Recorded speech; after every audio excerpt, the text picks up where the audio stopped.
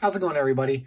Well, I went to a comic book show over the weekend, and I picked up some stuff, so I thought I would do a video and show you guys what I picked up.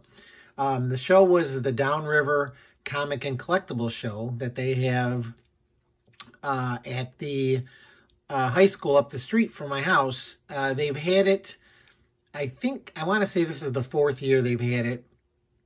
The first couple of years, it was getting better, and then COVID happened, and they didn't have it for a couple of years, but then it was back this year. So it's a Saturday, Sunday show, and I went on Saturday to see what was available up there. Unfortunately, they didn't have as many vendors as they had last time I was there, but there was a few comic book people. So I looked around and grabbed some of these books. So these first books I have here are the Spider-Verse storyline from the Amazing Spider-Man. I picked all these up for $2 a piece. So I got Amazing Spider-Man number 9 with part 1, Amazing Spider-Man part 2 of the Spider-Verse story, number 10. Here's number 3, issue 11. And then part 4, issue 12. And then part 5, issue number 13. So I was able to pick all those up for $2 a piece. I was really happy to pick those up. Then the same guy, he had a bunch of different books. I picked this one up for $2 too. It's got some spine ticks on it, but it's in a really nice condition. It's Wolverine number 88. It's I think this is the first time that Wolverine faces off against Deadpool.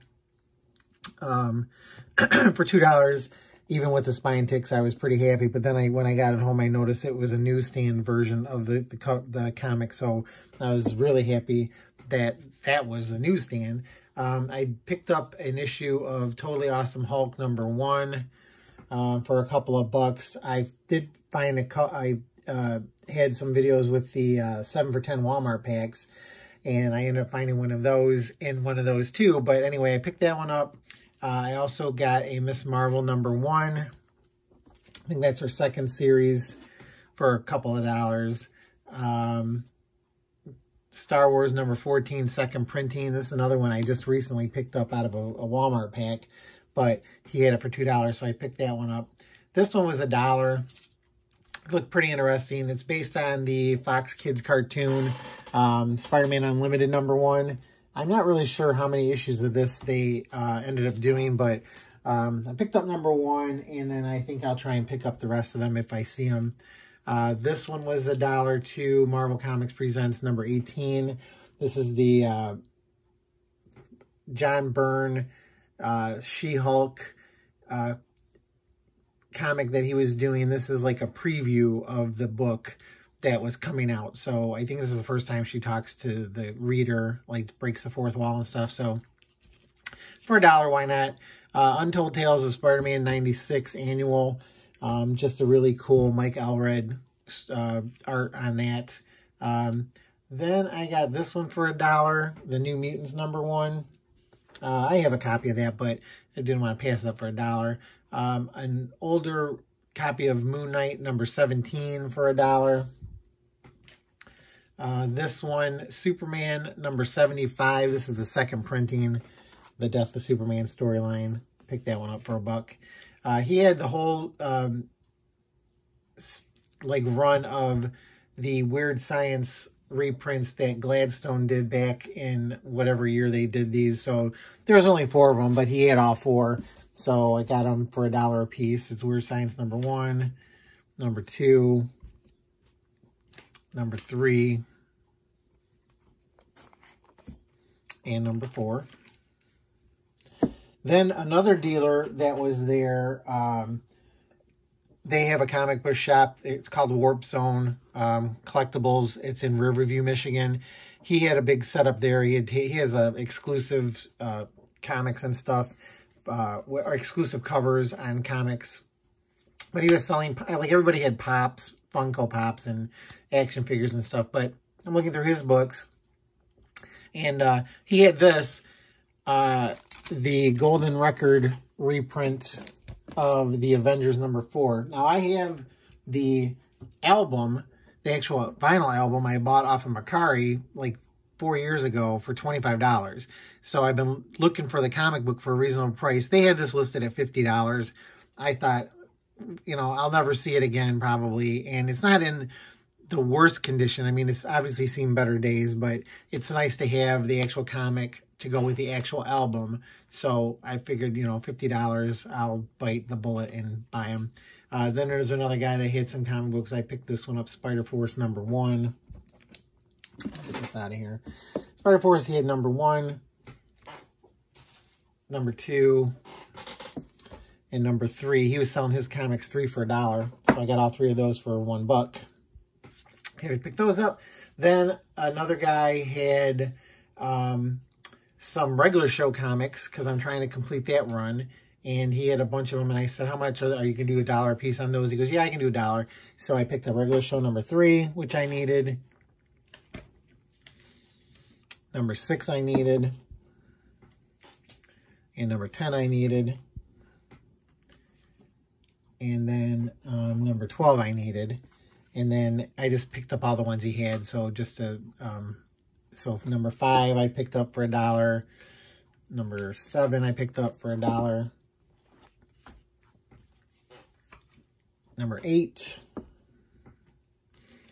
This one's still a cool cover. I love how they make them look like real animals. #9, and then #11 for $1. And then #13. So these have variant covers too. I think some of these have like 2 or 3 covers each. So I mean, I guess maybe if I eventually complete the run, I'll start going for the variant covers too. #14 for $1 too. Then I picked this one up for $2. Avengers Unplugged #5. And then the guy that had all the regular show comics, he had a box of magazines, and he had like some Planet of the Apes in there, and he had some Amazing World DC fanzine mags. And I said, oh, do you have any Foom magazines? And he goes, oh, no, I don't. And then as I started looking through the box, I said, oh, yeah, you do. And this is actually one I need to complete my run. Now I'm down to 2 left, but he actually had Foom #7 from the fall of 1974. So I was really happy to pick that one up. He gave me that for $20. So that was cool. He had a bunch of Planet of the Apes and stuff, and he goes, well, I'd have to price those out and figure out how much they were going to be. So I'm like, okay, well, maybe I'll come back tomorrow and see. And then when I went back on Sunday, he didn't bring any of the magazines with him. He totally forgot, so whatever. But I also did pick up this Galactic Wars comic from Warren from when Star Wars came out. That was like $1. Indiana Jones, the official magazine, #6 from 2009. This is a previews exclusive cover with Karen Allen on it. Flash Gordon 3D from 3D Zone. This is #13. Just some cool older Flash Gordon reprints put in 3D. This one looked interesting. I didn't know too much about it, but for $1, I'd pick it up. It was Fantastic Comics #3. Just an old fanzine that's got some artwork by some famous artists. Now I can't remember who's in there. I want to say, like there's a Joe Sinnott drawing of Captain America, I think, and some other people. But and then he also had this Ghostbuster storybook from the first movie, so I picked that one up for $1 too. I figured, what the heck. And then the last thing I'm going to show off, I didn't get this at the convention, but I'm really happy that I found these now. But I've been looking forever, because I have all the Marvel calendars from the 70s, well, this one's from 1980. But I've been looking for Doctor Strange forever, and I finally found a Doctor Strange Marvel calendar from 1980. So I needed that one, and then the only other one I needed was from 1981, and I finally found one of those. So I ended up getting this Doctor Strange calendar for $40 on OfferUp. So I was really excited to get that. And then I found a Marvel Comics 1981 calendar, their 20th anniversary calendar, and I picked that one up for $30. So now I have all the calendars that they produced from 75 to 81. So another run completed. But other than that, that's all I'm going to show off this time. I just wanted to show the stuff that I picked up at the convention. Again, I appreciate everybody watching. If you like the video, please go ahead and hit the like button. If you haven't subscribed, go ahead and subscribe. I'm on Instagram also, easy as can be. Look me up if you want to check out some stuff on there. I appreciate all the comments everybody gives me and all the support that I keep getting for the channel. It's really, I love showing the stuff off, and I'm glad that everybody likes the stuff that I've been showing. So, other than that, I'll leave you with this video and just say good luck out there hunting for comics, and I'll see y'all next time. Bye.